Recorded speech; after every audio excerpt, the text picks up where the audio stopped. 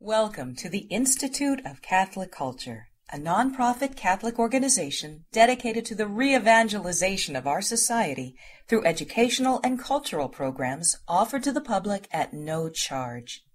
This and other presentations, hundreds of hours of audio, are available for free on our website, www.instituteofcatholicculture.org.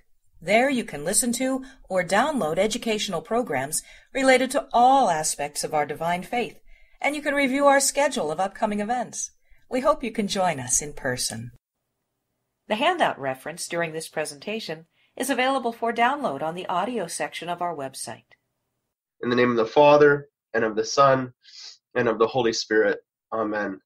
O Master who loves mankind, illuminate our hearts with the pure light of your divine knowledge, and open the eyes of our mind to understand the teachings of your holy scriptures. Instill in us also the fear of your blessed commandments, that we may overcome all carnal desires, entering upon a spiritual life and understanding and acting in all things according to your holy will. For you are the enlightenment of our souls and bodies, O Christ God, and to you we give glory, together with your Father and your all-holy, gracious, and life-giving Spirit, both now and ever, and unto ages of ages. Amen. In the name of the Father, and of the Son, and of the Holy Spirit. Amen. Welcome our speaker this evening, who is an assistant professor of sacred scripture at Mount St. Mary's Seminary in Emmitsburg, Maryland. After being raised a Catholic, he spent some years in the evangelical so-called mega churches and earned his master's at Wheaton College Graduate School, an evangelical university. He returned to the Catholic Church in the year 2000. Is that right, Dr. Smith? Yep. In 2000, and graduated from Loyola with a PhD, and specialized in New Testament and early Christianity. He's a frequent speaker in parishes and seminaries and universities. He's appeared on EWTN. He's the author of numerous essays and 2 books. He has 2 children, lives in rural Maryland, and just delighted to welcome him back to the Institute. And it's good to have you. So again, everyone that's participating, get out your Bible. We don't do Bible studies without Bibles at the Institute of Catholic Culture. So get out your Bible, dust it off, get out your markers, highlighters. I've got mine ready. I've got my Bible ready right here. And I'm going to be studying right alongside you. A little Bic pen with the different colors to underline with. Wonderful little tool. And let's dive in. Dr. Smith, it's all yours. God bless. Thank you, Deacon Sabatino, and also Monica for all the great help. And happy Easter to everybody. I second everything Deacon said about the church using the technology, not being daunted, not being afraid, doing our best to roll up our sleeves together, and we can do it. So here we are, and happy Easter. I'd like to read and ask you to open your Bibles. This is certainly a great opportunity for us to use those Bibles that we have. So I want to ask all of you to open up your Bibles to Hebrews chapter 12. And this series is called So Great a Cloud of Witnesses. And indeed, that's what we have around us, spurring us on. And so let's read really our theme verse for this series. Hebrews chapter 12, beginning in verse 1.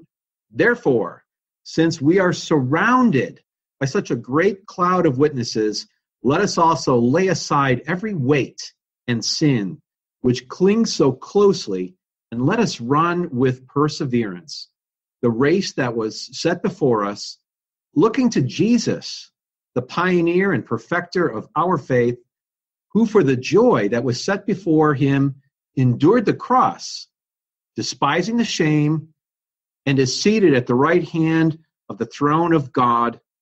Amen. In the name of the Father, Son, Holy Spirit. Amen. It's our opening scripture and our opening prayer. And it's great to be back with you. Not only, Deacon, did I bring Bible, but I also brought a temple with me so we can talk a little bit about some of the beautiful theology that's in this book. And it's my heart's desire to share with you my own love for this book. I can tell you the first time I read this book, I was truly blown away. And I don't just say that lightly. I mean, it just really rocked my world.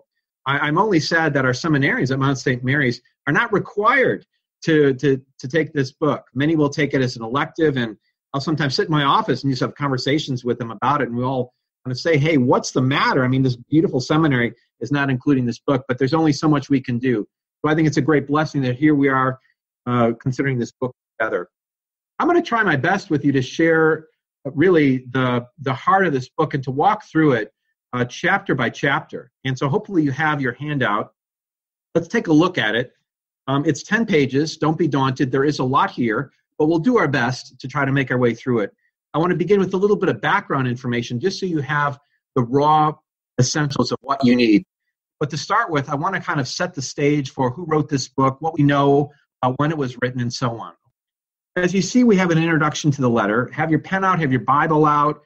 We can certainly take questions later. A few basic questions that maybe you've been wondering as you prepared for tonight. Who wrote this book? When was it written? And who are they writing to? And what's the larger purpose of it here?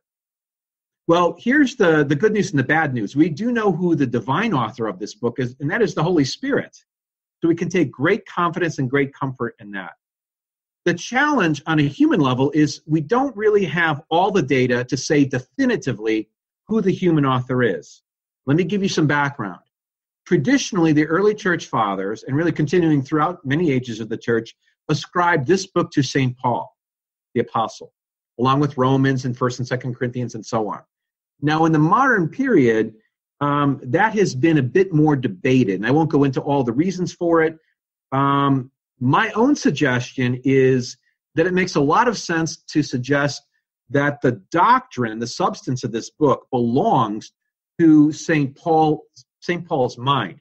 So whether or not St. Paul wrote it out by hand, or whether it was someone who was in his companionship, much like Barnabas or Timothy, or possibly Aquila or other people that are known associates of St. Paul, it may be the case that it comes from this so-called Pauline circle. Okay? But again, we can rest easy because whether it was Aquila or Barnabas or Timothy or St. Paul himself, we know that the divine spirit is guiding this person who is indeed a person who was in the company of St. Paul and therefore would be called what the Catechism calls an apostolic man, much like Mark, much like St. Luke. They were not in the company of the 12, but because they were in the companionship of St. Peter and St. Paul, we can rest in confidence to know that on a human level, they had that good eyewitness testimony from one of the apostles. Okay, the date of it, I know this may seem like a, well, who cares question, but it's actually important. The more we get into this letter, I think you'll see that there is a reason I want to go through the dating with you momentarily. The majority view is that a lot of the New Testament epistles were written later, and the Gospels as well, in the 80s or 90s. And if you open up most commentaries, like the one I have here by Craig Coaster, good commentator, a lot of people will say it was written in the 80s or 90s. But there is a minority view of particularly Catholic and evangelical scholars that suggest that this book may have been written earlier, possibly in the 60s. And my suggestion is this. You may want to make a special note in your either in your Bible, in the opening page to Hebrews, or in your notes, that it makes the most amount of sense to see that the thrust of Hebrews was written, this is why I brought this with, in the shadow of this temple. Now we know, because you're such a astute and a hardworking group of Bible students, we know when the temple was destroyed, right?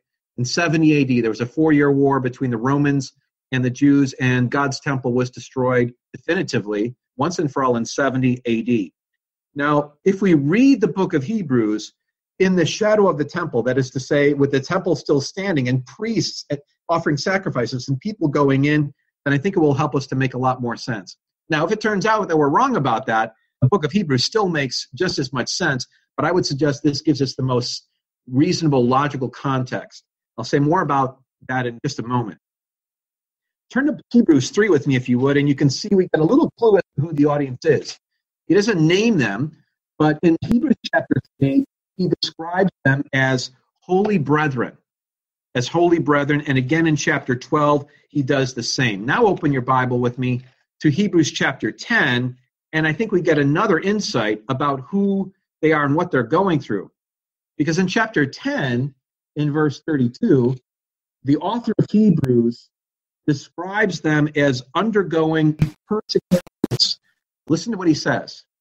Recall the former days when, after you were enlightened, you endured a hard struggle with sufferings, sometimes being publicly exposed to reproach and affliction, Now, enlightenment is a reference to baptism. The early church referred to the sacrament of baptism, the sacrament of faith, as a kind of enlightened, being enlightened with the mind of Christ and being born anew by the Holy Spirit. And so from the time that they were first baptized until this time, they've experienced various persecutions. Now, let's get to the heart of who this audience is. And here you may want to also take some notes. My suggestion for us is to see this audience as a group of Jewish believers. But let me take that up a notch.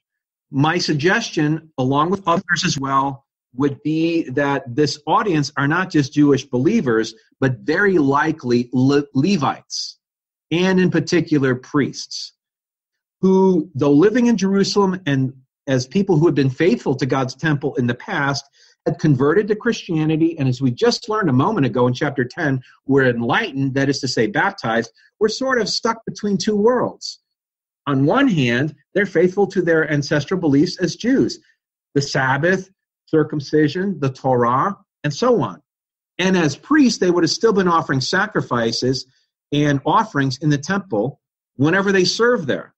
But now, how does that fit together with their being Christians and being called to worship and take of the Holy Eucharist? It would have led to questions and perhaps even controversies and perhaps even some abandoning the faith altogether, not sure if they could, on the one hand, go to the temple and serve, on the other hand, participate in the early Christian koinonia, Christian community.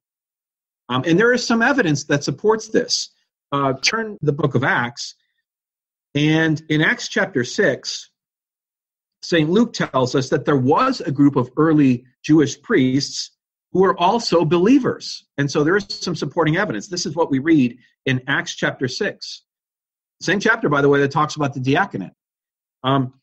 He says, and the word of God increased, and the number of disciples multiplied greatly in Jerusalem. And a great many priests were obedient to the faith. That is to say, submitted to baptism, were obedient to the bishop, and were being catechized as new Christian believers.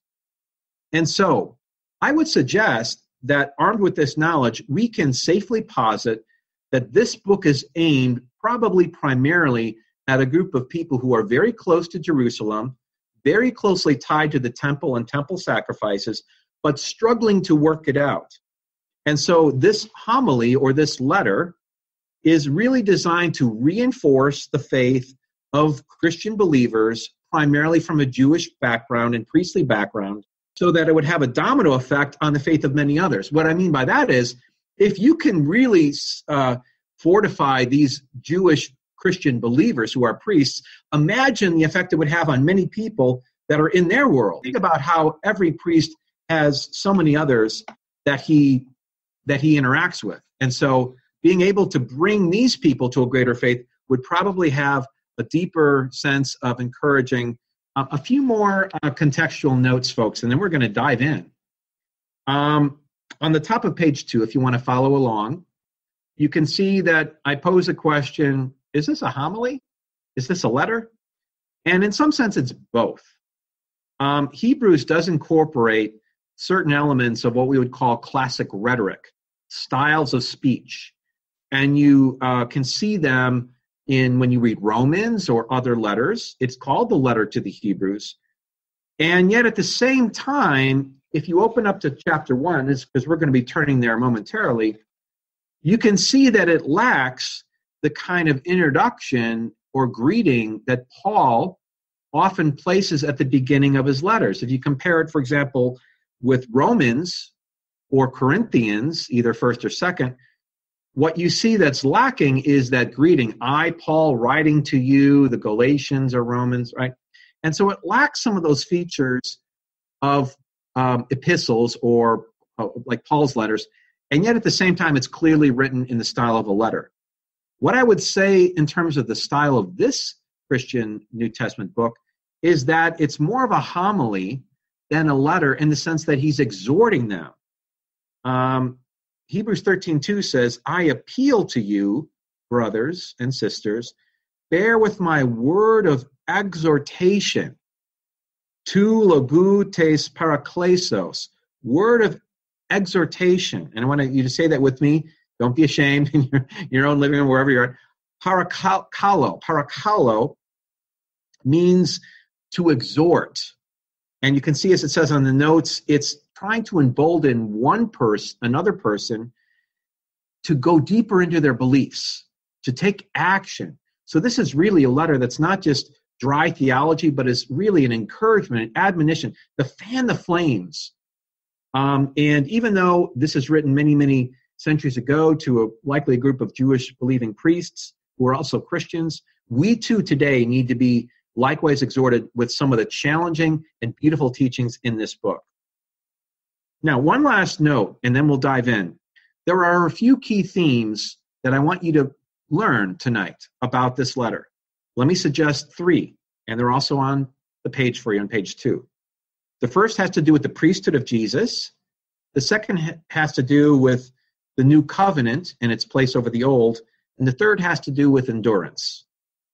First, priesthood of Jesus Christ. More than any other book, and I mean any of the 27 books in the New Testament, this book goes further and deeper in advocating that Jesus Christ is indeed a priest, and not only a priest, but a high priest, and not only a high priest, but our true and one eternal, that is to say, once for all, eternal high priest. So he's going to raise the name of Jesus Christ up for these believers, for them to contemplate him as the true and eternal high priest. And in some sense, the challenge for them will be to make a kind of disconnection from the earthly models that they had in the Old Testament of the former times. Here's a good example of that in Hebrews 4:14. If you turn there, and please don't just look at the page. Most of these, some of them are on the page, most of them are not. But I want you to open and read the Bible. There's something very important. I really mean this and feel strongly about it, that mechanically, when we read God's word, when our eyes touch the page, when it's sort of like it kisses our mind, right? We need to have that dynamic with our senses of reading God's word for ourselves and finding it. So in Hebrews 4:14, we read, "Since then we have such a great high priest who has passed through the heavens, Jesus, the Son of God, let us hold fast to our confession." That is to say, to our baptismal promises, to our faith, right? To our creed, to what we believe. That word, hieros, priest, in Greek, occurs 27 times in this relatively short letter. 27 times. It's about about two a chapter. And 15 of those has to do with Jesus as our high priest, our kyrios, not just priest, but high priest, that particular individual who went into the Holy of Holies, the inner sanctum on that Day of Atonement, which we're going to get into that. So that's the first key theme, okay? The second key theme is the superiority of the new covenant over the old covenant. The word diatheke is the Greek word for covenant. Remember, a covenant is that binding relationship that God invites us into, beginning back with our father Abraham, when God first initiated a covenant with humanity, and then continuing through the figures like Noah and Abraham and Moses and David, leading forward to the new covenant.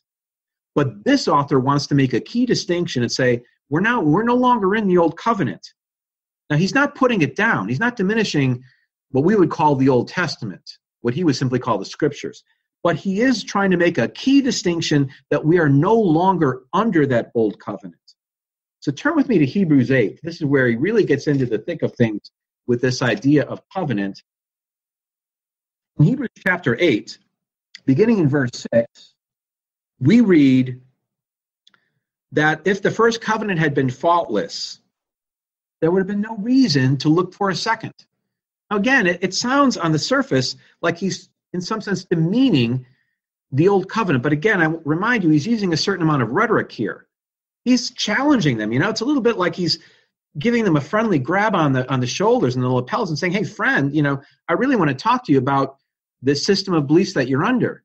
Because the old covenant, while it was given by God and served a very important purpose for a period of time, that time has now ended with the birth of Jesus Christ and with his life, death, resurrection, and ascension at the right hand of the Father. We can see it in the rearview mirror. We can be glad of it, but we're no longer tied in that. So that's the second theme, is that the new covenant surpasses and goes beyond the old. And then there's a third theme, and it's a very pastoral one. It's one I want to make sure we get to next week, later in the hour next week, and that is holy endurance. Holy endurance. Turn with me to chapter 12. This takes us right back to our theme that we started with in Hebrews 12. While you're turning there, I can say, this book dives deep into theology and Christology right away. So I hope you're excited about that. But as the letter progresses and comes to an end, you can see the pastoral heart of this author. Because he's not only interested in infusing with them with deep Christology and theology, he's interested in practical living, moral living, encouragement, and endurance. So let's look again at chapter 12, where he says, he comes to this great conclusion, right? He says, therefore.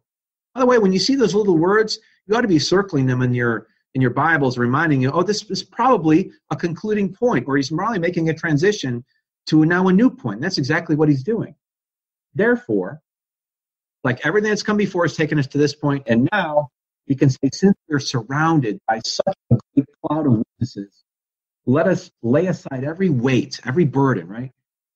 As well as every sin which clings so closely, and let us run with endurance the race that is set before us, looking to Jesus, the founder and perfecter of our faith. And I just wanted to point out for you a couple of things. First, we'll get into this next week.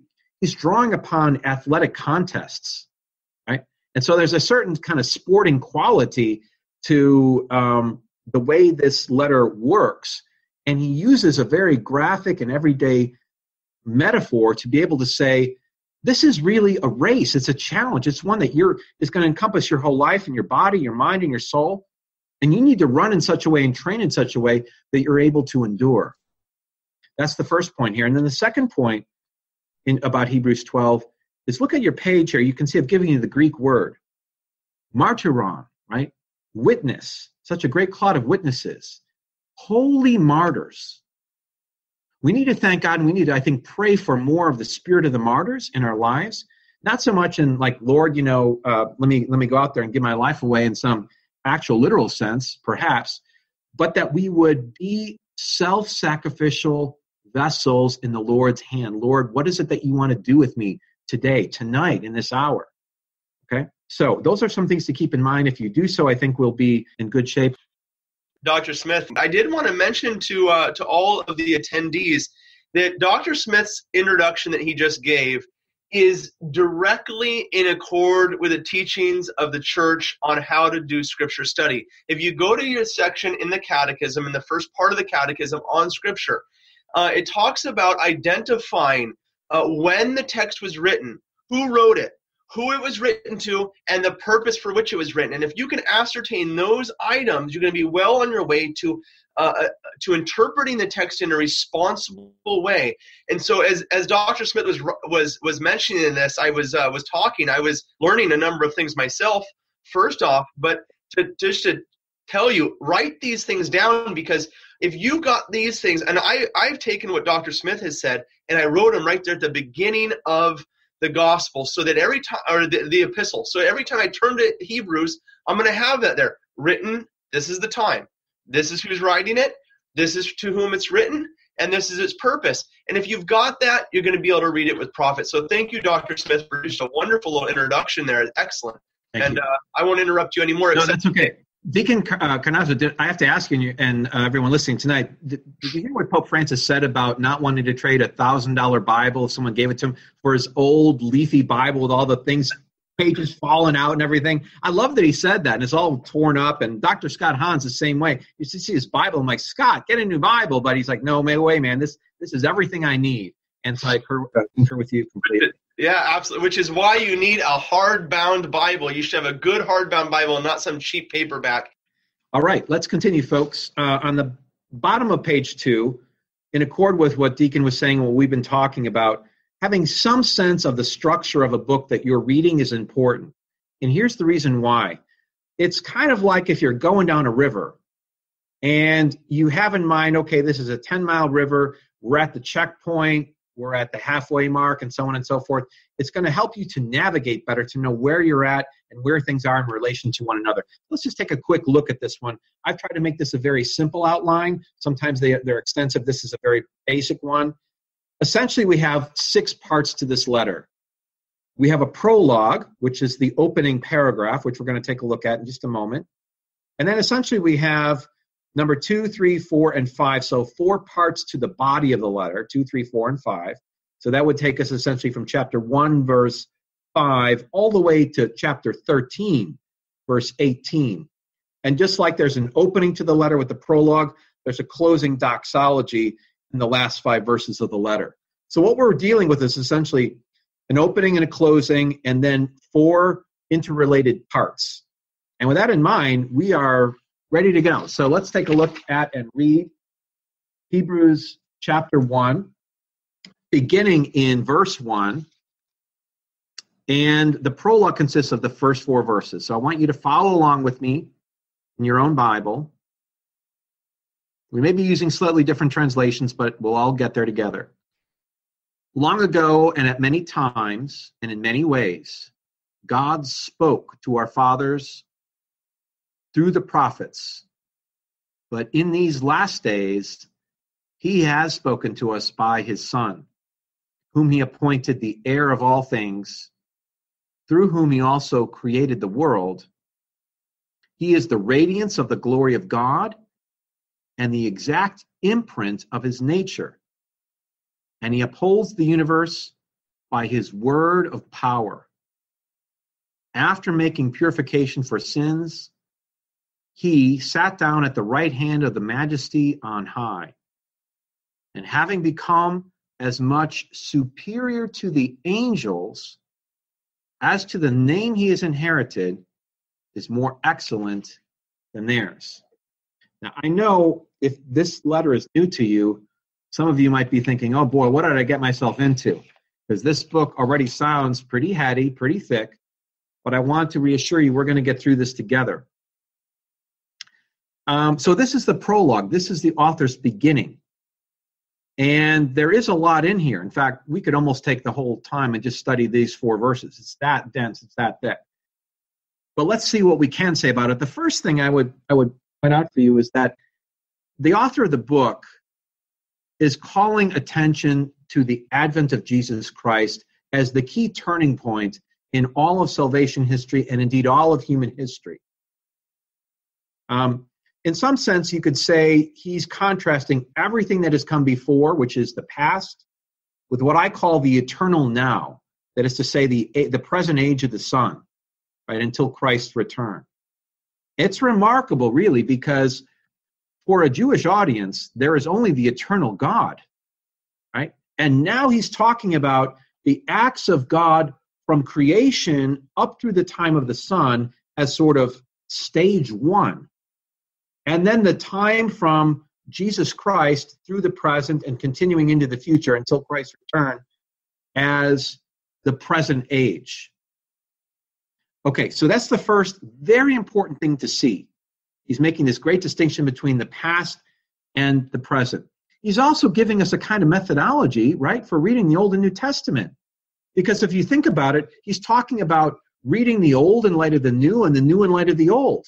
This is one of the clearest statements I think we have in the Scriptures for seeing the integration of the Old and New Testament, but also all the ways in which the New Testament surpasses the Old, because the New Testament is the new covenant, which is our Lord Jesus Christ. Now, before we go on to the next verses, there is already a lot of Christology just in these opening verses, and I want to point some of these out to you. I'm going to give you some of the terms in English, and then the Greek, and try to explain each of them for you. The first key word, I think, is this word heir. Jesus is called the heir of all things. The word in Greek is kleronimos, and it means someone who possesses an estate or a beneficiary. So imagine what, if you're the Jewish priest hearing this, and your loyalty is to God and God alone, and you pray the Shema, right? Hear, O Israel, the Lord our God, the Lord is one. How encouraging or perhaps challenging it would have been to hear Jesus Christ being described in such a way that maybe only in the past they had heard God the Father described as the heir of all things. And then the second point here, through whom God created the world. Very interesting Greek word, epoiesin. It's on the top of page 3, right, under letter B.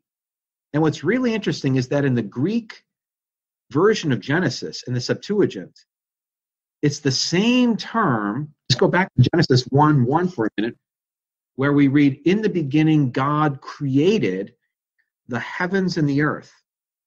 And epoiesin is the same term.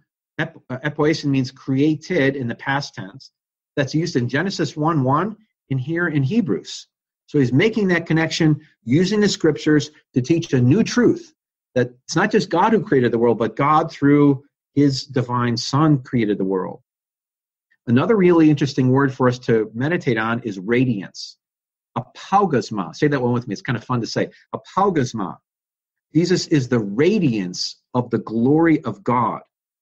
And in the Old Testament book of Wisdom, which is another amazing book, the Wisdom of Solomon, we read that Lady Wisdom is a reflection or apaugasma of light, of eternal light. And so it's the same term that's used here, except instead of applying it to this figurative characteristic of God, of Lady Wisdom, so to speak, he's now applying it directly to the Son, reinforcing what he just said, that it is Jesus through whom God created the world. And now he's teaching us that because Jesus is an apaugasma, it's like he's a mirror of the Father, right? Which is to say that when you're gazing at the face of Jesus Christ, and when you're in Jesus Christ, you're gazing through him into the love of the Father and the face of the Father. It's a remarkable statement, a remarkable word. Upholding. He says that he's upholding the universe by his word of power. So two Greek words here, phairon and dunamis. Please say them with me, phairon and dunamis.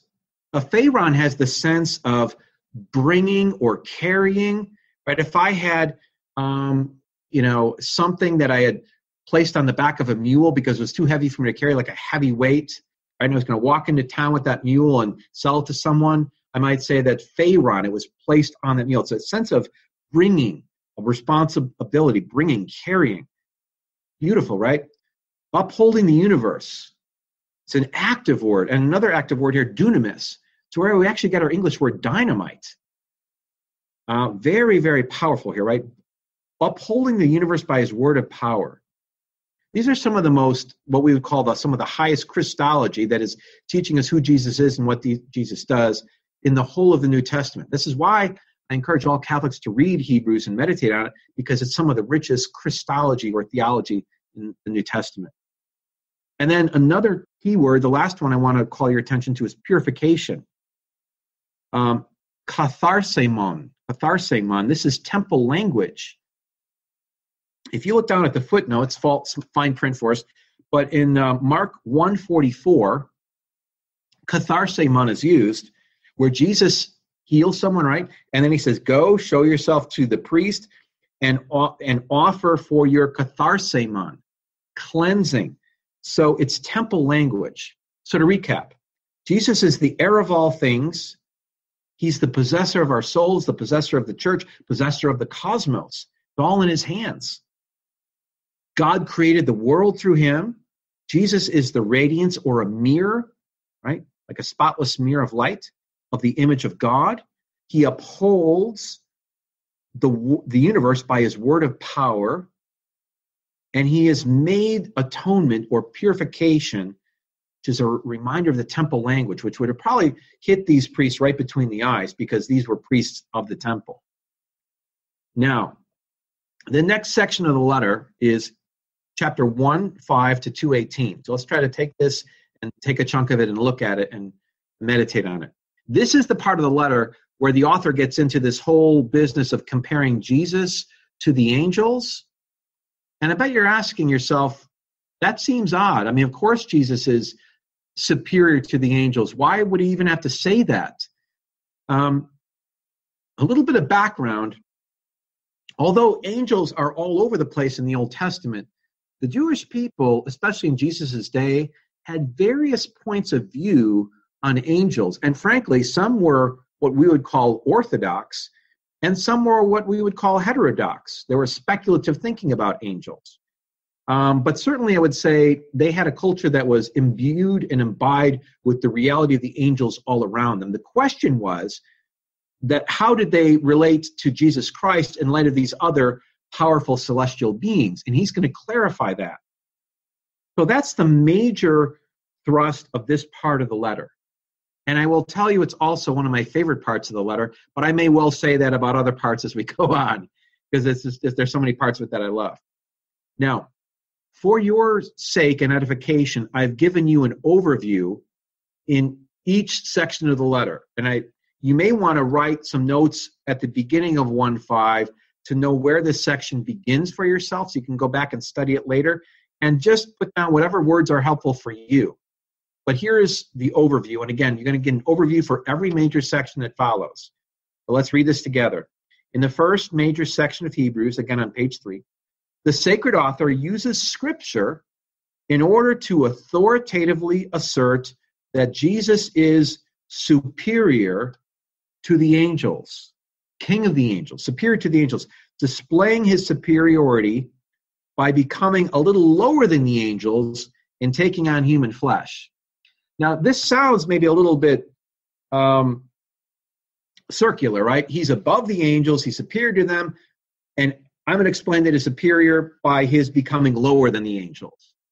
Sounds confusing, right? But as we look at these scriptures, I think what you'll begin to see is that what he's really doing is giving us a beautiful and glorious theology of the incarnation. This is his starting point to build up this audience, and he begins with that essential truth of the incarnation, something that any angel, no angel, could ever claim. It was God's Son alone who took on human flesh. And so, yes, he wants to celebrate that Jesus is superior to the angels by descending, right? Like Philippians says, he did not consider equality with God something to be grasped, right? But he took on the form of a servant, a slave, right? Beautiful hymn in Philippians chapter 2. Now, let's take a look at some of these. And again, have your Bible out. There's no way to do this well without an open Bible. So let's take a look at some of these statements that the author makes about Jesus in Hebrews 1 and Hebrews 2. Now, very likely, I don't have your Bibles obviously in front of me. I only have mine. But it's very likely that you will be able to see and spot these Old Testament references. There's a number of them because most Bibles will put them in either italics or indented form. Can you check your Bible, for example, in verse 5, where it says, "For which of the angels did God ever say, 'You are my son, today I have begotten you,'" right? Some Bibles may not have italics or indents, but they may have a little notation, a footnote to point you to the reference. But that's important for you to study and know when you're looking at this book, because what it's telling us is that Hebrews is quoting Scripture. And I'll on your outline are all the Scripture quotes that he mentions. But what I want to do is draw the first 7 of these or so together. On your outline, you can see that in Hebrews 1:5, and again, he's comparing Jesus to the angels, right? He says, "To what angel did God ever say, 'You are my son, today I have begotten you'?" It's kind of a rhetorical question, right? But he wants the audience to contemplate that in their mind, to say, "Oh, to no angel," right? But rather than just saying that, he's using the authority of Scripture. Because that expression, "You are my son, today I've begotten you," is actually from Psalm 2, verse 7. Another one in chapter 1, verse 6. He's again trying to help them see Jesus' uniqueness in contrast to the angels. And again, to what angel did God ever say, "I will be to him a father, and he shall be to me a son"? Well, that's from Psalm 97, verse 7. The next one, it's like we get one per verse. In verse 7, and again, when he brings the firstborn into the world, he says, "Let all God's angels worship him." It's drawing on Psalm 104. We can go back and look these up. But be marking these down in your text so you can go back and look at them later, please. in verse 8. And I'm going to try to put all these together and tell you what I think he's doing with these. Of the Son, he says, your throne, O God, is forever and ever.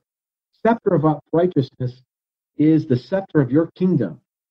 And so on, right? So here he's drawing upon yet another psalm, this time 45. So we got Psalm 2, Psalm 97, Psalm 104. And by the way, I didn't even mention, but also 2 Samuel 7:14. And he's not done yet. This is like a machine gun of scriptures, right? And look down with me in your Bible, chapter 1, verse 10 to 12. Another quote, this time from Psalm 102, which reads, you, Lord, laid the foundation of the earth in the beginning, and the heavens are the work of your hands. They will perish, but you will remain. They will all wear out like a garment. Verse 13, the last one we want to meditate on just for a moment here, he says, to which of the angels did God ever say, sit at my right hand until I make your enemies a footstool? And that's a very, very important scripture later in the book, because it's from Psalm 110. We'll come to that later. But put an asterisk, highlight that in yellow, make sure you know that we're dealing with Psalm 110. These are all important, but that one is of prime importance. Let's go on a bit further. So he's taking on and giving a critique of the angels in contrast to the preeminence and uniqueness of Jesus Christ. And he's going to continue to do this all the way through chapter 2. In chapter 2, verse 1 and 2, we read, therefore we must pay much closer attention to what we have heard, which could be, our slogan of Scripture Insight for tonight here, right? We need to pay attention to the Scriptures he's telling them. Because what he's telling them is, look, you guys have had these Scriptures, but you haven't been drawing them out for all the richness that God has implanted in them. He's saying, look, you know these, you've read these. You probably have many of these committed to memory. Why have you not seen these things? It's a bit of a challenge to them and to us to really be praying with the Scriptures. God, enlighten my mind. Help me to see what it is that you want me to see. Now, he says that it was the angels that declared these messages to be reliable in chapter 2, verse 2. Well, what he's getting at there is, and this is in one of your footnotes, that ancient Jewish tradition held that Abraham was tutored in the law by the angels. Isn't that interesting? You say, well, I thought the law was given to Moses at Mount Sinai, and that comes along in Exodus chapter 20. But in my Bible, Abraham's story is told in Genesis 12 and following. So if the law wasn't given till the time that Moses went up on the mountain, how was it that Abraham was tutored in it if it didn't yet exist? And that's where we reach a mystery of God's law and of Holy Scripture itself. Because the ancient Jews firmly believed that the law was given and spoken forth when the world was created. Actually, in the book of Sirach, and I put this footnote on your page, go and look it up later. We must read these deuterocanonical books, folks. We must. There's so much truth in them. But write it down in chapter 1, Sirach 44, verse 19 and 20. And you'll see that Sirach says there that Abraham kept the law. Once again affirming what this author seems to be getting at. He goes on in chapter 2 to quote Psalm 22, which again is the psalm Jesus cited when he was on the cross. My God, why have you forsaken me? Now, let's step back and ask the question, what the heck's going on? Why all these scriptures? We've got 7, 8, 9, 10 scriptures. He's, wrestling with something that we would take for granted, that Jesus is, of course, he's superior to the angels. Did you notice this? Most of the scriptures that the author cites come from the Psalter. Did you see that? Look back at your outline, look at your notes, and you can see 7 or 8 of them are all from the Psalms. And here's my question. What's the significance of that? Yes, we've got some from Isaiah, some from elsewhere, but the majority, overwhelming number of them are from the Psalms. And I would suggest this is where our understanding of audience makes a big difference. If our proposal is right and supported by the book of Acts, that there was a group of early Levitical priests who were also Christians, who were wrestling with making sense of all of that in light of the temple, in light of Jesus Christ, what he's just done is give them a catechesis in believing in Jesus Christ from their own songbook. Because the Psalms were not only the words of God, right, spoken by the angels, Hebrews says, but the very liturgical book, right, the very liturgical book by which they sung while they were doing their priestly work in the temple. Here's the challenge. As he said to them, we should pay more attention to it. I think what he's saying is, all the while that you've been polishing the brass across the beautiful temple and the mahogany, and if you're lucky enough, serving at the bronze altar, right, or going into the holy place and beholding the bread of the presence or the menorah, or even anywhere in the vestibules of the temple, and heard the choirs of angels singing, right, in the Levitical choirs that were singing the Psalms, you were already being catechized in who Jesus Christ is, and you may not have even known it. It's also, if I can say, a brilliant strategy. It's kind of a nice end around, right? Because if they're there and they're like, yeah, I'm not really sure about this Jesus guy, right? That he's basically taking their very lifeblood, the temple, the songbook of the temple, the scriptures, and he's demonstrating to them Jesus' incarnation and witnessing to Jesus' superiority over the angels using their very scriptures. Brilliant. Now, as I said, if the author is trying to persuade a group of largely Jewish and priestly figures, he's already done, I think in my book, an A-plus job at trying to get their attention, get them to think about their Bibles and their faith and their worship in a brand new light. Turn the page with me if you would, and let's take a look at chapter 3 through 5. And I'm hoping we can get through at least this next section here. So, in chapter 3, 4, and 5, we come to another major cycle or section of the book, and you can find that in your notes on page 4. I'll give you a second to turn there. And at the same time, please open up your Bible to chapter 3 of the book of Hebrews. And once again, I try to give you an overview.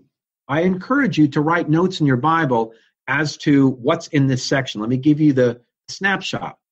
And you'll go back and you'll have that. What's chapter 3 and 4, 5 about? Give you the snapshot and you can read it on for yourself. Here it is. In this section of the book, we now come to really the body of the letter. Here, the sacred author is going to focus us clearly on the high priesthood of Jesus. And this is important because this particular audience would not have accepted Jesus as a priestly figure. And we'll talk more about why. But I think you probably already know the answer. Again, you're a smart Bible study audience, right? And you know that Jesus was not a Levite. What tribe was Jesus? This is where I want to be there and hear you call out, right? He was of the tribe of Judah, just like his father David, right? And this is probably some of the apprehension that if he's trying to draw them into a kind of a sacramental and mystical Christianity, but in some way they're paralyzed and stuck by moving forward from accepting the mysticism, the beauty of the sacraments, and embracing Jesus Christ in this priestly way because they simply can't imagine it as faithful Jews. The problem is not that they're not faithful people. The problem in this case is that they are faithful people. But their theology is so rooted in the old covenant that he needs to lift them out of it. And that's what he's doing. But in the same way, I would argue that this author has a desire to lift us into a deeper Catholicism, to a higher Catholicism, because we need to contemplate our Lord Jesus Christ as our high priest and also our sacrifice. And evangelistically, we need to help other Catholics do this, because I'm convinced if we can help Catholics understand Jesus as our high priest and our sacrifice, it will be incredible in terms of the effect it will have on our churches and parishes and friends. Now, let's turn to chapter 5. Actually, let's see. I think I want to, did we skip a section here? I think we did. Let's go back to chapter 3 here. So I'm getting ahead of myself. In chapter 3, the author makes some comparisons between Moses and Jesus. And I want to sum this up for the sake of time and say that what he's really trying to do here again is to help these readers go beyond the old covenant. Just look quickly with me at chapter 3, where he says, for example, verse 2, just as Moses was faithful in all of God's house, Jesus has been counted worthy of more glory than Moses. Of more glory than Moses. See, once again, we're dealing with an audience that has such great love for Abraham, for Moses, and for these figures that it's keeping them from moving forward. Turn with me quickly to John's Gospel, chapter 1, and you'll see that John faces a very similar situation with his audience.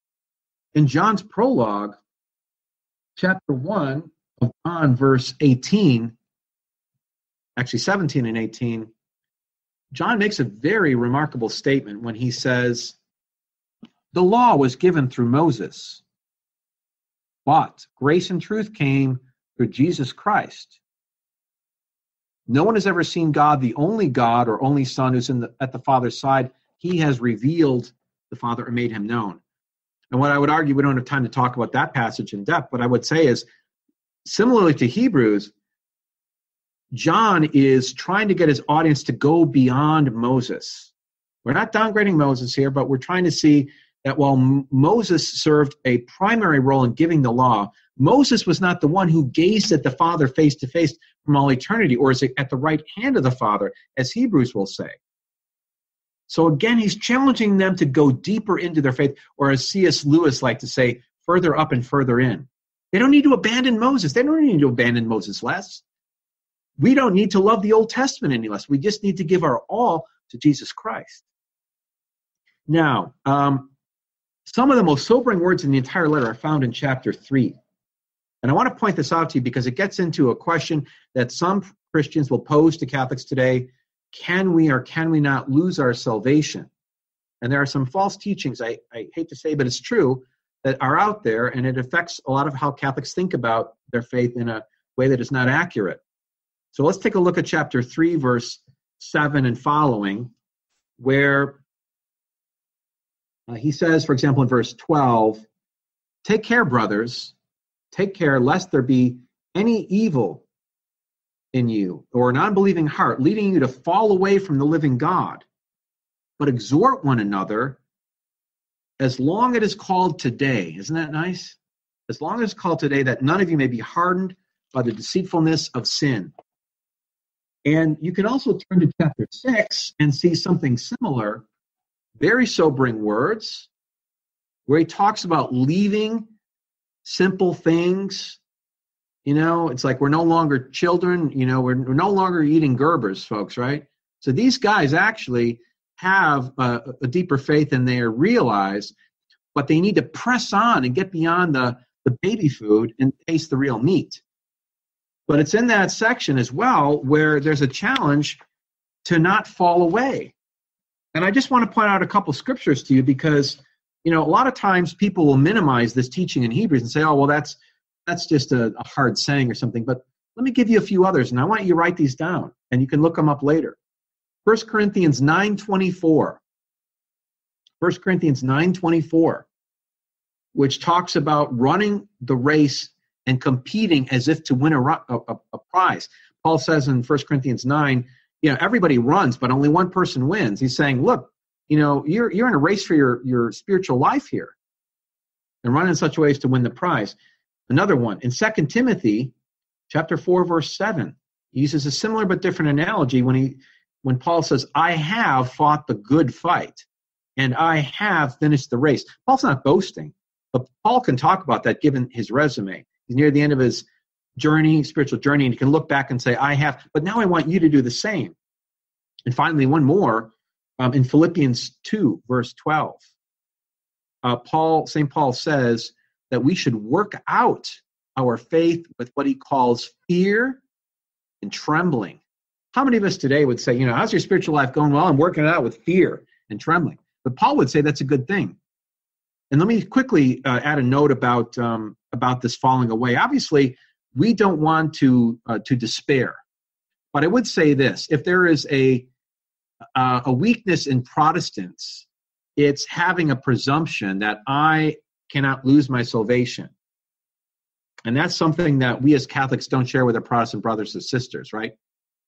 That, like St. Paul says, we journey on, but we don't presume, because God is working with us. He's prepared us to do good works in advance. So we're not afraid, right? But neither are we presuming. But where some Catholic or some Protestants presume, let me also challenge some of us among the Catholics that we don't want to give into the sin of despair either. That's just as dangerous to believe, I'll never go to heaven. I'll never do enough, right? And we need to come back to God's grace and remember that we are, as Paul says, saved by faith through grace in Ephesians chapter 2. So I just want to point this out because this book is a nice wake-up call for us to remind us of what God's word and what our catechism says, that we must continue on, press on in our faith. And all the good works that you're doing here are some of the examples of living that out, right? I like to put it this way. When someone says, have you been saved? You can say, I have been saved by what Jesus Christ did once for all on the cross. I'm being saved, as St. Paul says, because I'm trying my best to work out my faith day by day with fear and trembling. And I trust that he will save me, because he that has prepared me to do good works will bring that through to completion. He will not abandon me. So we can have great confidence in our Lord Jesus Christ. Amen. All right, let's move on to chapter 5. Let's move on to chapter 5. But let's take one verse from chapter 3 with us and make it a memory verse for tonight. It's something we sing often in the Mass, right? Chapter 3, verse 15. If today you hear God's voice, harden not your hearts. That's what God wants, right? If today you hear it, and we're hearing it, right? Harden not your hearts. Amen. Now, in chapter 5 through 10, we're just going to scratch the surface on this in the next couple of minutes, introduce it, but we'll come back to it big time next week. So turn to chapter 5 with me. And again, I hope you're taking a lot of notes tonight. In this section of Hebrews, we reach the true core and body of the letter. Here, he's going to begin a long, and by long I mean 5 chapters, discussion of the high priesthood of Jesus. He's already laid the foundation. He's talked in the prologue about how now we're in the today of Jesus Christ. He's talked about the incarnation and how Jesus is superior to the angels by becoming lower than the angels and taking on human flesh to save us. He's reminded us in chapters 3, 4 that Jesus is greater than Moses and that we should work out our faith with fear and trembling and to harden not our hearts, right? Now, all that has brought us to this place. It's kind of like now we're at the 50-yard line and he wants to take us down over the goal line by talking about this new and greater priesthood of Jesus Christ. Okay, in chapter 6, beginning in verse 13, let's just take a look at this and see if we can move through a few verses here. Listen to what we read. I want you to read along with me in your own version. He says, for when God made a promise to Abraham, remember in Genesis 12, write that down, since he had no one greater by whom to swear, he swore by himself, saying, surely I will bless and multiply you. Remember those promises to Abraham. Thus Abraham, having patiently waited, obtained the promise. For people swear by something greater than themselves, and in all their disputes an oath is final for confirmation. So when God desired to show more convincingly to the heirs of the promise the unchangeable character of his purpose, he guaranteed it with an oath, so that by 2 unchangeable things in which it is impossible for God to lie, amen, such it is, we who have fled for a refuge might have strong encouragement to hold fast to the hope set before us. We have this as a sure and steadfast anchor of the soul, a hope that enters into the inner place behind the curtain where Jesus has gone. Behind the curtain, he's talking here about the Holy of Holies, as a forerunner on our behalves, having become a high priest after the order of Melchizedek forever.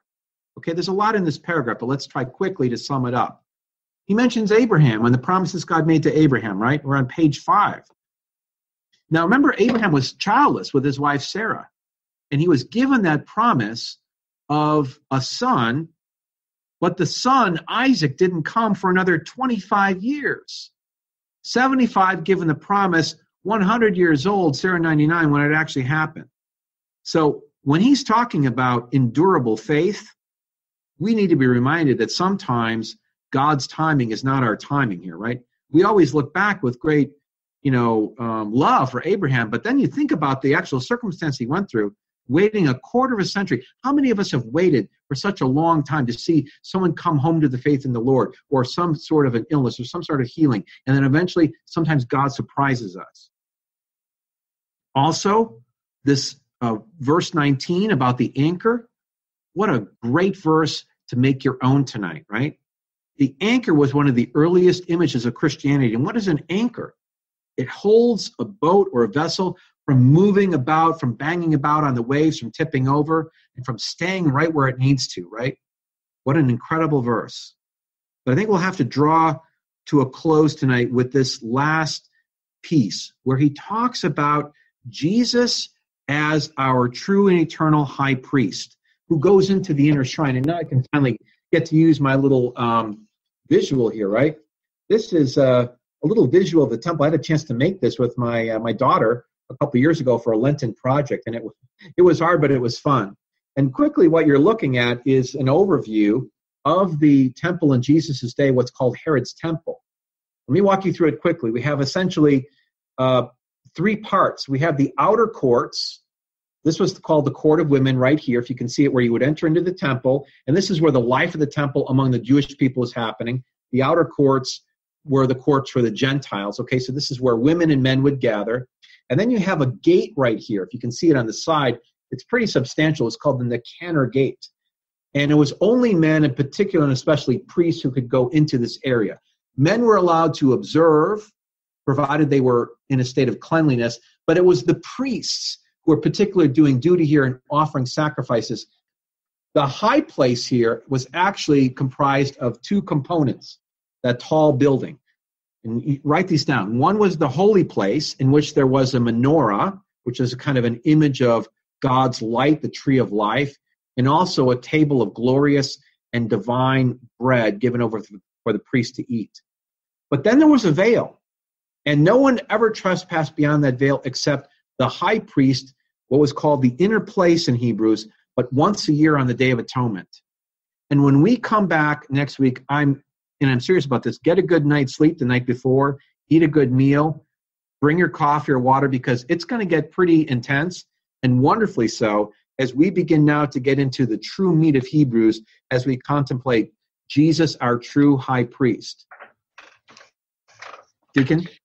Thank you, Dr. Smith. Thank you very much. A wonderful presentation. I was, as you were speaking, I wanted to just yell out, "Welcome to seminary life." Welcome, the opportunity that you're giving to the attendees here is phenomenal. And it's, as you know, as I could tell as you're trying to get so much material to cover, every point that you're mentioning is a Bible study.